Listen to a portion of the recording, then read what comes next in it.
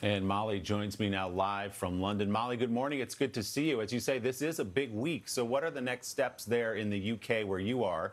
And how soon might we see the vaccine here in the United States?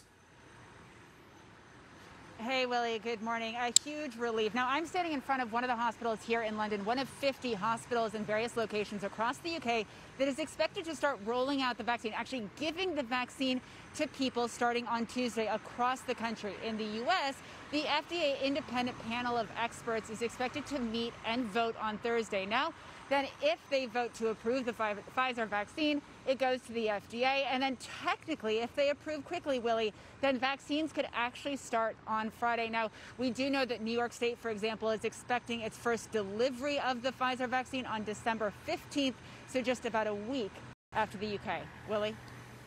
Just an astounding achievement, all this happening in less than a year. Molly Hunter in London for us. Molly, thanks so much. Coming up